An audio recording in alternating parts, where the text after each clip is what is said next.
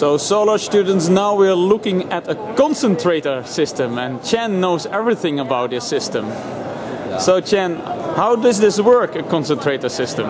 Yes, we use a Fresnel lens to concentrate the sunlight into a small spot, like focusing the sunlight onto a tiny solar cell, to reducing the cell usage.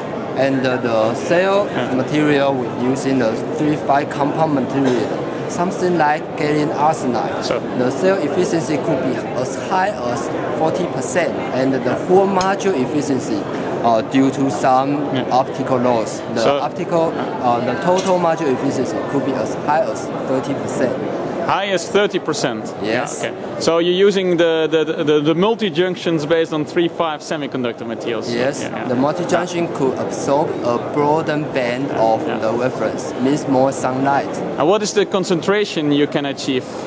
Okay, right now in production the concentration ratio is up to 500 and 500 times. Yes, 500 times. And here we see is a new type of our module design. The concentration ratio up to 1,000 times. 1,000. So yes. So if I zoom in, I might see the position here where the solar cell. So how large will the area be of this solar cell in the system? Actually, in this system, the solar cell is only 4 millimeter by 4 millimeter. 4 by 4 millimeters. Yes. That's very small. Yes. Okay.